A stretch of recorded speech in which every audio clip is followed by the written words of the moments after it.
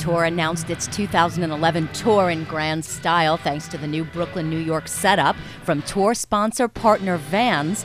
The brand new indoor skate park and concert venue featured skaters at the top on one side with a concert stage parked on the other. Playing the event was Lionize, the School of Rock, and MC Lars, among others. The event also featured some visiting Warped Tour veterans like Civ, H2O, Lords of Brooklyn, and Thursday, who welcomed Vans to its new home in New York. The event was hosted by Shira Girl, who will do the honors on tour. Main headliners for the Vans Warped Tour were later announced to be 303, Travie McCoy, A Day to Remember, The Devil Wears Prada, and Asking Alexandria as the main artists. Others making partial tour runs include The Ready Set, Simple Plan, Black Veil Brides, and Gym Class Heroes, among others. Tour organizer Kevin Lyman said that due to the state of the touring industry and record industry, they've appropriately got a lot more indie vibe this year, and he admitted doing more homework to discover talent. There's very few major label bands on the Warped Tour this year. It's back to where we were in 1995, when we had Civ and Quicksand and all those kind of bands. This year's Warped Tour is very reflective of where we are then. It hasn't changed in 17 years, it's come full circle. And these bands are going to get out there and work their asses off. They're looking at diesel prices or gas prices. We're going to all figure out how to get down the road this summer. I got laid up for 2 months after the tour and just sat there and started listening to music again.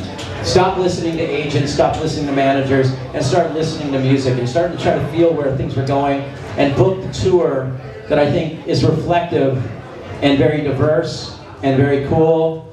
And in my mind, you're going to find gems out there, and some of those gems are playing tonight. Thursday, a band from New Brunswick, New Jersey, just outside of New York City, talked about how cool it is to have an East Coast base for Warped and Vans.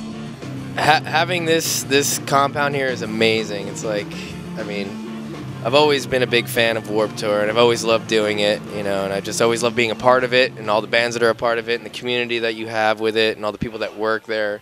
And then just to see all these heads, these California heads here in the cold tundra of Brooklyn, New York is awesome. It's like a kind of a reunion. It's really nice.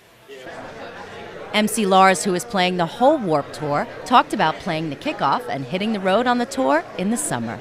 This is our first time doing the Warped Tour, and they wanted to show that they're bringing hip-hop back and doing a lot of hip-hop this summer, so they invited us to come play the kickoff party. I live in Greenpoint, really close, so it's like a 5-minute walk, so it's dope. I've walked past the space like so many times, and we're here to rock it. Warped Tour 2011 starts June 24th in Dallas, Texas.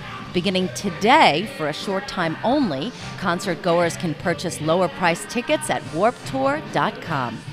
Not only are tickets going for about $25 a piece, fans who buy via the presale get a commemorative 3D ticket, which also serves as a jump-the-line early entry pass, a Vans Warped Tour 2011 compilation CD, and a 25-cent donation to the Unite the United charity and all service fees. Only a limited number of tickets are available for this price in each city, and once they're gone, they're gone.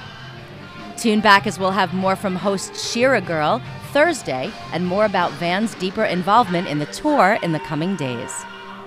The complete itinerary this year is as follows.